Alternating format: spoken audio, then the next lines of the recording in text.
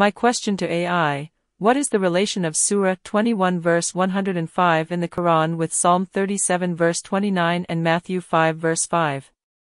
AI answers: Surah 21 verse 105 in the Quran, Psalm 37 verse 29 in the Bible, and Matthew 5 verse 5 in the New Testament all share a common theme, which is the promise of inheriting or possessing the earth.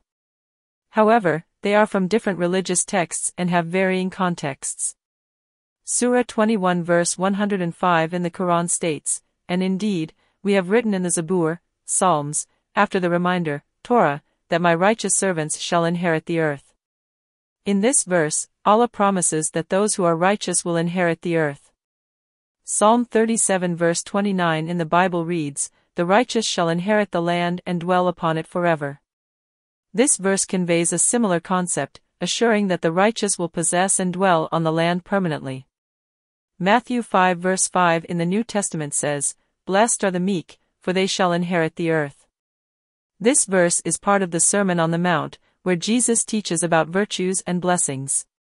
Here, Jesus asserts that the meek, or those who are humble and gentle, will inherit the earth.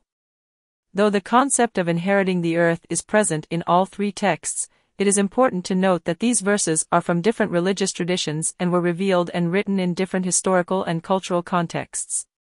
Therefore, while there may be a similarity in theme, the specific meanings and interpretations may vary within each religious tradition.